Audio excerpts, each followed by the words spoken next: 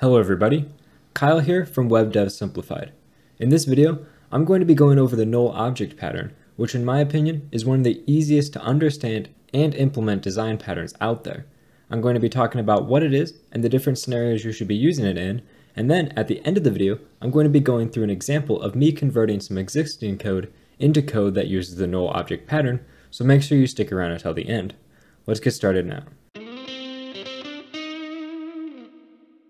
In order to talk about what the Null Object Pattern is, we first need to talk about the scenarios that you would want to use this pattern in so we can better understand why this pattern is being used and how it works.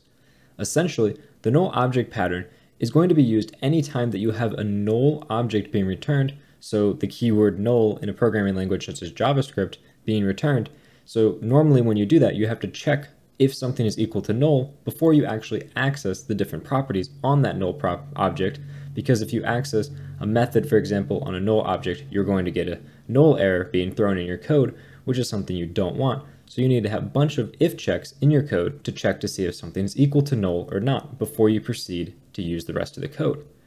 The idea behind the null object pattern is that you create an object that you return instead of null that has the exact same signature, so the same properties and the same methods as the object you would already be returning from that method, and it'll just have default values for all these different properties and methods. So now, instead of having to check for null every single time, and then if it's null, do something, and if it's not null, do something else, you can just treat the object that's being returned from this method, for example, this null object, as if it was just a normal object of that same type. For example, if you have an item, and an item may or may not have an image, so when you get the image of an item, it'll either be null or it'll be an image. You would have to check every time you use that image before you did anything with it. You'd have to check if it's null, and if it's null, show some default image, for example, or if it's not null, then just show the image itself. But if you're using the null object pattern, this image property will just return a null object of the image, which would just be a default image, for example, that you would be displaying instead of the actual image. So every time you got the image of an item, you would return this null image, which would act exactly the same as a normal image object, but it would just have default values, such as a default image that it would be displaying instead of the actual image of the item.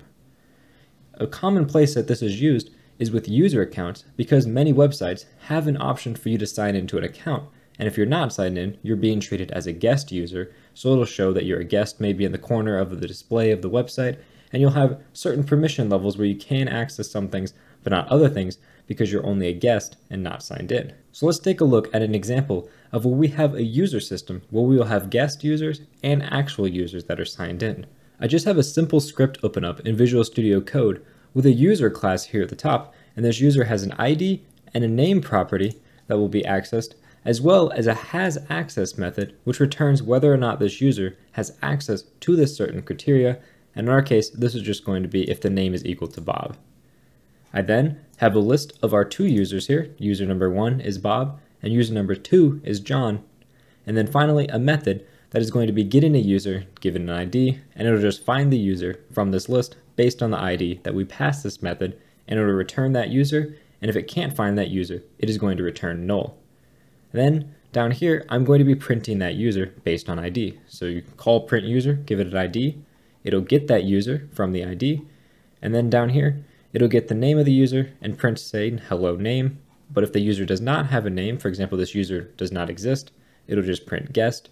And then down here, it'll check if the user has access or not, and then print whether they have access or not. And this is using not the null object pattern. And as you can see in the comments here, there's quite a few problems with this. First of all, we need to explicitly tell the console.log to print this extra name of guest if the user is not logged in. And every time we either print or display the user's name, we need to put this check where we check if it's null and then tell it to print guest, which means we have to always make sure we type guest exactly the same in all of these different locations. And if we ever want to change this guest default name to something else, we have to change it everywhere else in our code, which is a terrible thing to do because it's so easy to miss a single place where it's used, and it's very hard to find that error if you do make that error. It's also very easy to forget to check for null for the user, And then you start to get weird things where you may return undefined as the name, which never looks good, or you'll just throw an error where your site will crash. Same thing down here with the user has access. We need to check first if the user is null and if they have that has access property on the user object before we can actually call it. Otherwise, we're going to get an error.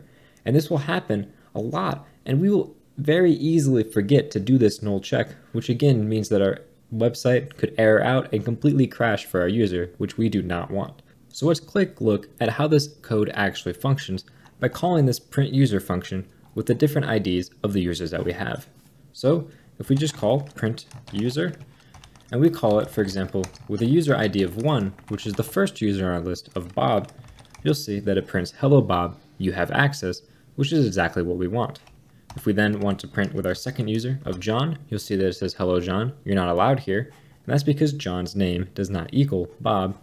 So then if we print a third user, which is going to be a user that does not exist, you'll see it prints hello guest, you're not allowed here, and that's because down here in our code, we have all of our different null checks, checking to make sure if we have a null user to treat it in a special case by printing out guest as the name, and to make sure to say that they don't have access instead of calling a function that doesn't exist on that null object. So what we want to do is we want to remove all of the different null checks that we have throughout our code here by using a null object pattern.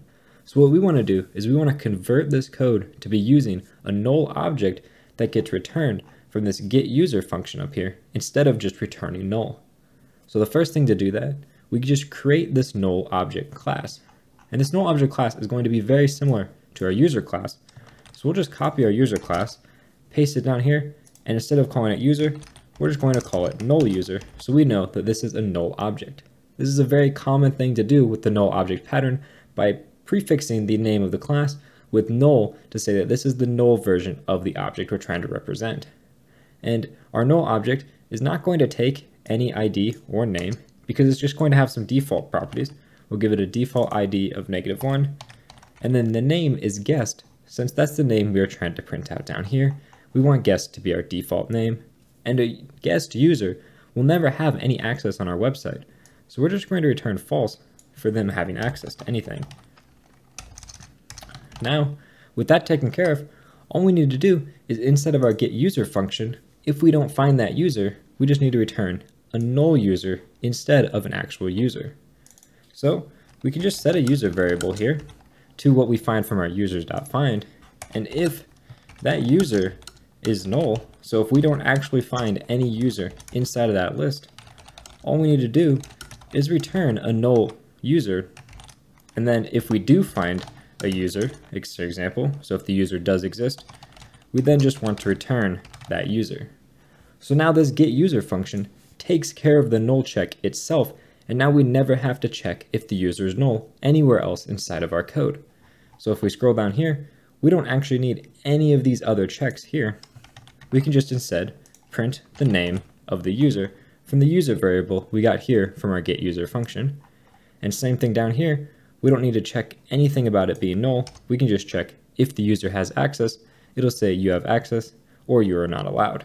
So now if we go into our browser here and we run this print user function, so we say print user, and we give it an ID of 1, for example, which as we know is our user Bob, who will have access due to this function. If we run this, you see it says hello Bob, you have access. If we try to do print user and we do 2, which is going to be our John user, it'll say hello John, you're not allowed here. And then finally, if we try to print with user 3, and in our array we don't have a user number 3, so it'll default to that null object of guest. And if we run that, you'll see it says hello guest, you're not allowed here. And that's as easy as the null object pattern is. It really only requires you to add one extra class or object to your actual code, and then instead of returning null, you return that null object that you created, and it saves you from having to do all those extra null checks throughout all of the rest of your code, and instead you only have to do that null check once when you're actually getting the object itself, and then you can either return the null object or you can return the actual object that is being found. And I have all of these different code examples on my GitHub page that you can view, which is linked in the description and my pinned comment below. So make sure you check that out if you're interested in dissecting this code in more depth. I have a bunch of comments in there explaining how everything works. And if you're still confused after looking at all that, please make sure to leave a comment down below asking me any of the questions that you guys have problems with. So thank you guys very much for watching this video.